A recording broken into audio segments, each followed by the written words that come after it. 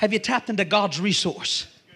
Have you believed? Has the word abide in you? Don't give up. The answer's coming. He said, be not weary in well-doing, because you'll reap if you faint not. Keep your source of energy from God flowing freely. How do you do that? By keeping his word, saying his word, and believing his word. 3 concepts. You got to say, you got to believe, and you got to keep the word of God. You got to keep it nigh thee. See, I preach a lot, and I don't have time to rest. So I sing a lot, and I ain't got time to rest this vocal cord. Now, my vocal cord just like yours, and everybody's always telling me I'm trying to lose it. So when I begin to feel that raspiness come on, I look at myself, I found out I've tapped into God's resource on that, and I say, devil, in the authority and the power of Jesus' name, God has anointed this throat. It will not be sick. I've got to sing tonight. I've got to preach tonight. I've got to minister the word of the Lord, and I might just holler tonight. Now, God, you just help it. And he said, okay. It's literally that fast. But I realized that. How do you do that? I say, hey, self. That's me. He said, what do you want? I said, get up there, brother. Let's go. You ever felt like not preaching, brother? You ever walked up in front of this pulpit? Now, just be honest and say, see y'all later, man. Forget it. I'm going on vacation. You go on vacation, you sneak in town because you know you don't want nobody to know you there, and 14,000 preachers say, hey, man, why don't you come preach? Say, do you love to preach? Sure. But you don't want to preach that week. But then you find yourself in the pulpit before you know it, and you enjoyed yourself. Every time we went on vacation, we went to a convention. Used to run me up a tree. When I was a kid, Dad said, we going on vacation. I said, where we going, Florida? He said, no, man, we going to a convention. I said, oh, God. Oh, Jesus. All day, 3 services a day. My Lord. I'll never forget that. We went to one time, me, Mike Murdoch, Alton Garrison, David Sapp, a little bitty fella then. He had his brother Max Sapp. We started playing. We was going to play the song service at 9 o'clock. We quit the song at 6 o'clock that afternoon. I'm telling you the truth. We played from 9 in the morning to 6 in the afternoon. What happened? We had to have healings of our fingers, brother. Happened in Golden, Louisiana at a convention. Say, was it fun? What do you think? Then people shouted from 9 to 6. Why? Somebody tapped into God's resource. The word was abiding. Word was abiding. Word was coming out of their mouths. They were speaking, people getting healed, blessed, and touched everywhere. And I said, she come running up to me. Now, you know, when a woman come running up to you, ain't no telling what she's going to do. I had some of them not stop. And, you know, I prayed for one lady that jumped into a guitar case one time. So what happened? I had to pray for the musician. It was his guitar case. I mean, sometimes, the Holy Ghost get the flat going sometimes. I've been preaching and people have been under the benches. I've been preaching like this. What happened? The Holy Ghost knock them all down. What do you want me to do? I got to see somebody. Hey! I've had that happen to me. Yes.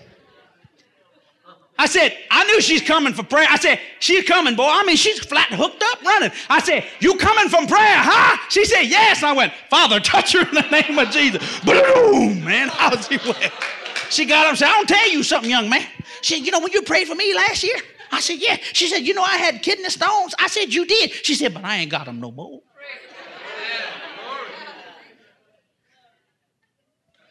She said, you want a pizza?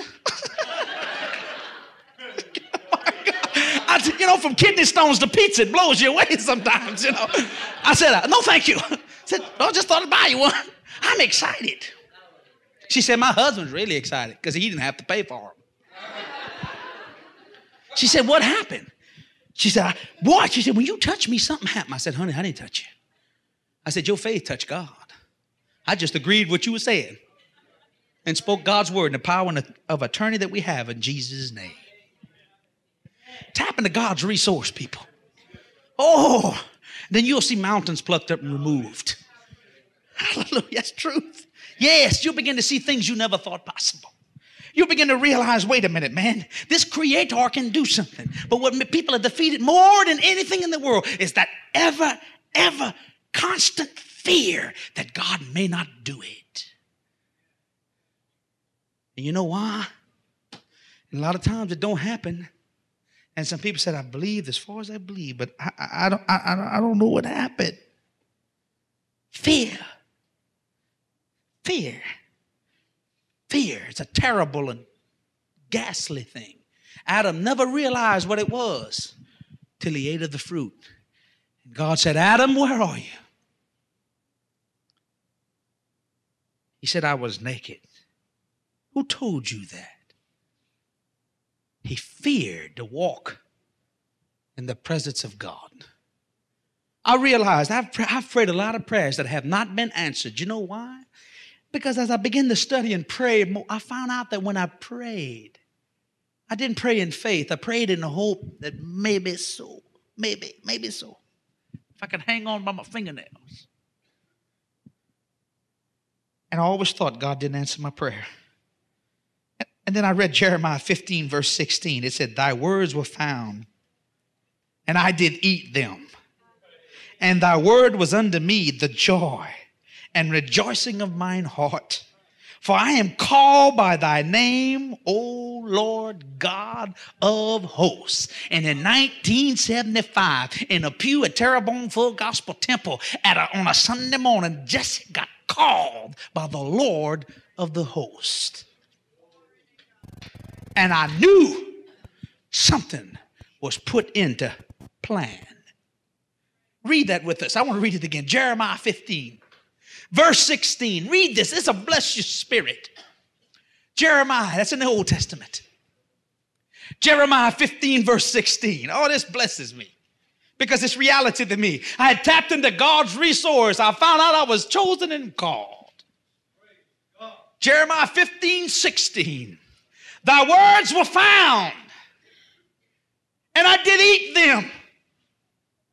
That means he was abiding in the word, and the word was abiding in him because he ate them. And thy word was unto me the joy and rejoicing of mine heart. For I am called by thy name, O Lord God of hosts. He tried to quit preaching one time, and he couldn't because he was burning his guts out. A man that is called to preach, he got to preach. He'll preach to a dog if the dog will sit down long enough. Because he's called by God. He tapped into God's resource. Have you tapped into God's resource? Have you believed Jesus' word? Is the word abiding in you and you abiding in the word? Let me give you an example of tapping into a resource, a physical example. I went to work for Texaco when I was 18 and a half years old as a flunky. A flunky is a kitchen helper. You wash pots. And you feed bunches of men. And some of these pots you could get inside with a Brillo pad. You could stand up in them and wash them. I mean, they cook me in 5-gallon pots. I mean, there ain't nothing to see 5 gallons or a gallon, 2 gallons of beans. That's nothing. I mean, when you're feeding 700 men in Kai Island, brother, that's a lot of men. They eat a lot. Well, they sent me to a place called Dog Lake. Don't ever go to Dog Lake. You could say it was offshore because you couldn't come in. I was working 6 and 6. The cook that I was working for was an alcoholic. But they had a tool pusher out there, which was the head of the rig named Elmore Cochran, which I liked him, and he liked me. He the boss. I always like to get close to the boss. And I just smiled at him. Mr. Cochran, he liked me. He said, I like you, Jesse. I said, I like you too, Mr. Cochran. You think I'm going to tell him I don't? He the boss.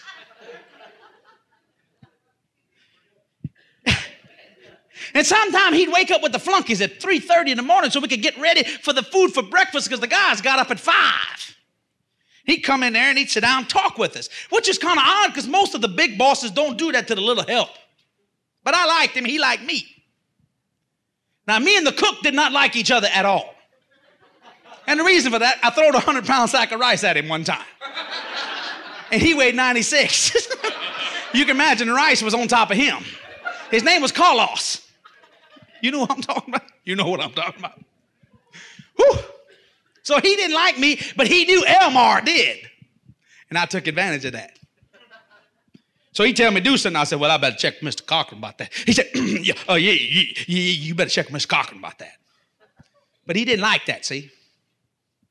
Well, Mr. Cochran said, you know, Jesse, he said, got a lot of dirt divers on my office. Mud, you know, they make mud houses. He said, I want you to get a hose, and I want you to wash my office down in the front. I said, yes, sir, Mr. Cochran, I'll do that. And I want to please him, you know why? Because he's going to talk to the boss, but I might get me a raise. So I went and tried to find me a hose pipe and couldn't find one.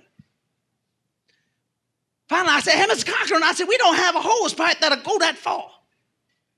He said, well, how you going to wash it? I said, I don't know. Then I looked over and saw a fire hose.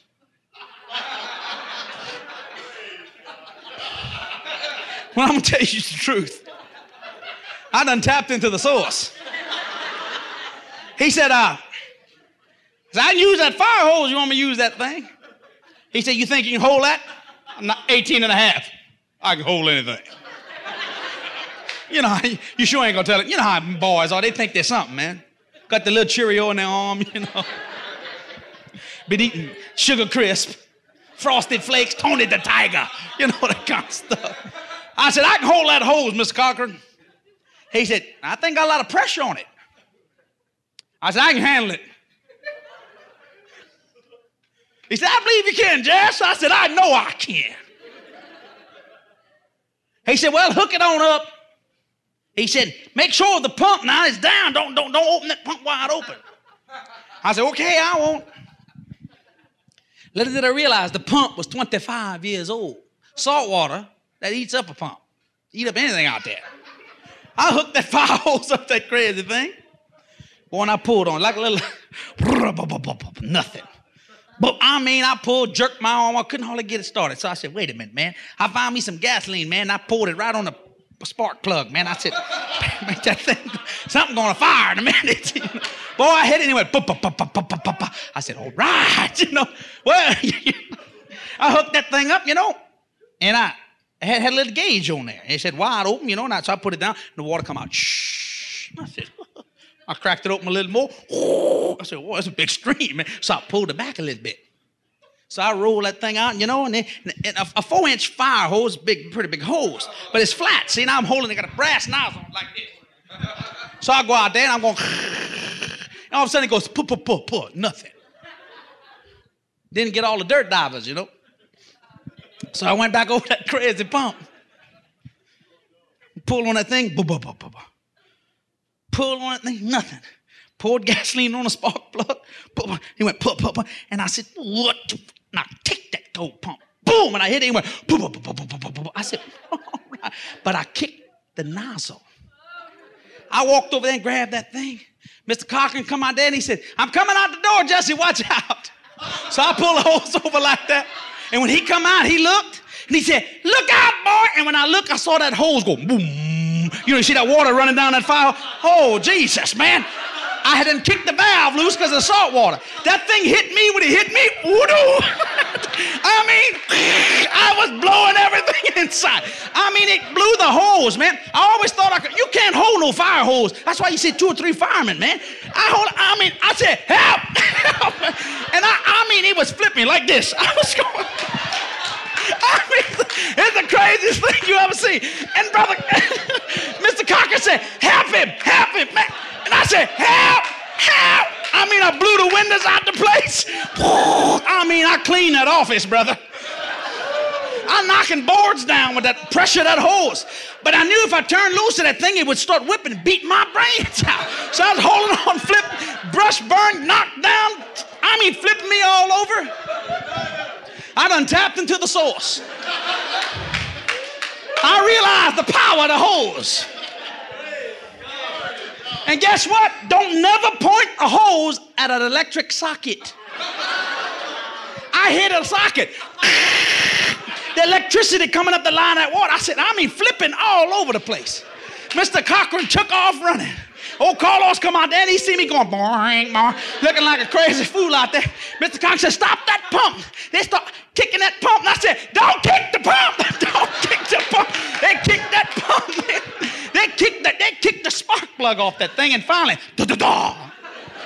I mean, I was all cut and bruised. I felt stupid.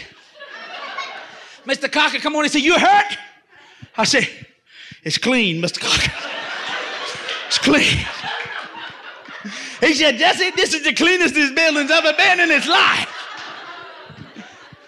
He said, you could have got killed, boy. And all them crazy walls standing out there going, zzz.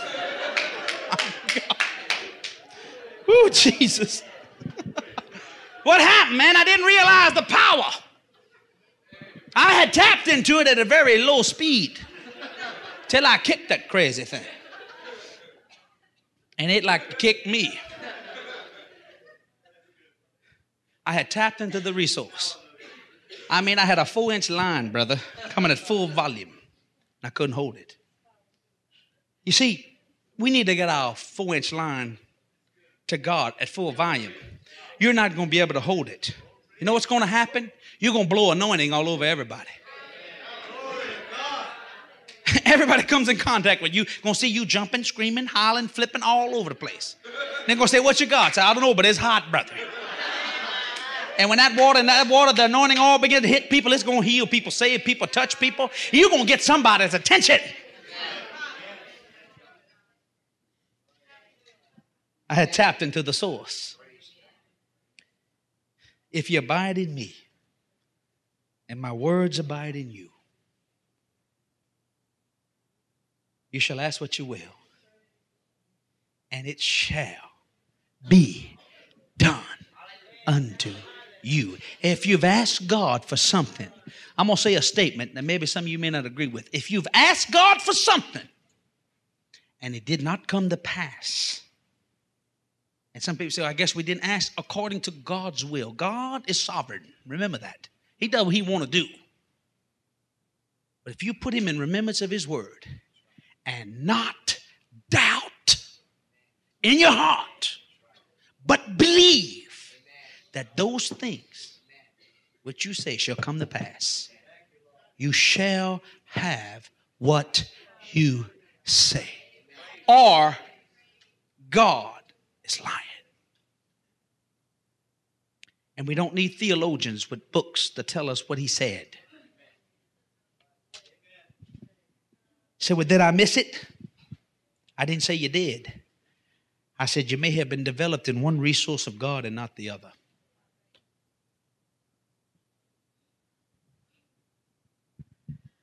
See, there's a lot of people. See, let me say this in close. Pentecostal people. What I mean by Pentecostal, I mean Church of God, Assembly of God, Full Gospel, United Pentecostal. Everybody that teaches a born-again experience in the baptism of the Holy Spirit, a lot of them know the Word of God. And they believe in the fullness thereof. Complete. They believe in the fullness. But they haven't tapped into each resource of that fullness. They've tapped into it in the realm of salvation. You can't tell an Assembly of God man or a Full Gospel man or a Church of God man or a United Pentecostal or First Pentecostal that he's not saved. He laugh at you. And you know what? He cannot prove that he is from a physical standpoint of view. He cannot do that. He can't show you a contract that an angel gave him that said he was saved. He said that by faith. He received that by faith and tapped into God's resource. That word, that salvation word abides in him. And when you tell him he's not saved, he totally rejects it. He just goes on to it. It don't even matter. He says, man, the man don't know what he's talking about. But he may not be developed on the healing realm that way. And he may not be developed on the financial realm. You know why? Because for the last 900 centuries, we've been preached salvation, which is the greatest thing in the Bible. It's the greatest miracle in the world. And we're completely planning into God's kingdom in the realm of salvation. You can't tell an Assembly of God man that he's not saved. You can't tell a Full Gospel person that he's not saved because he's been taught that, and that's been drilled in him. And that word salvation is living in him. And there ain't no man or devil or demon in hell can tell him that he's not. And he'll go to the grave saying he is. You know why? Because he's been taught that. but he hasn't been taught healing as strong as salvation. And yet, Jesus bore our sicknesses on the cross at the time that he bore our sins. Why is it much easier to get saved than it is to get healed? It's not. That's why you'll see somebody go to Catherine Coleman's meeting before she died, don't even know Jesus, get saved, and say, man, that lady wasn't lying to me. That's a lady from the Lord. And get healed immediately. And the person that's been saved for 29 years can't seem to get a healing. You know why? Because they've got smart. But this one came as a child. That must be true. Or otherwise, that lady or that man would have not said that. See, they're like a baby. You put them on top of this roof and say, jump, sweetheart. They jump. They bail out, brother. Would you jump, Don, if I said jump? You'd say, wait a minute. Wait a minute. You see, the older we get in God, the quicker we ought to jump. But we don't. That's not God's fault. The longer you're with the Lord, the more you ought to be in his care, and all your cares are upon him. You always hear this phenomenal saying, all them baby Christians get everything they want. You know why? Because they come to their father and say, Dada. And they expect a result, and they get it. But that 17-year-old Christian come up there and say, I'm a man. Listen, God, you said, he said, I'll do it for you. I'll give you the car this week. Can I see the keys? See what I'm saying? I'll say this and close. You take one baby in this building that can barely walk, and if you're eating something and that baby walk up to you and go, you're going to give him some food. Amen. And that may not be your child. You see, when I go to a park sometime, and if I'm drinking a Coke or whatever it is, and I see a kid, and he look at me and go, I don't know who that kid is. He going to get my Coke. He'll get my hamburger. I'll buy him one if his mama lets me. And that's how these baby Christians get theirs. Dada. They're abiding in the word. They just trust God so much. They just believe him. So as you grow in God, grow in faith, and grow in trust, and tap into God's resource. And when you grow as you grow, all these things, brother, when you're a 40-year-old Christian, you'll be matured in Jesus' word, complete full soldier, but you'll come to the kingdom and say, hey, Dada, Abba, Father. He said, that's my boy. Come here. Everybody bow your heads. Thanks for listening to this powerful message by Jesse Duplantis. Remember to hit like, subscribe, and the notification bell in order to be up to date with all things Jesse Duplantis Ministries. For more information, visit our website at jdm.org.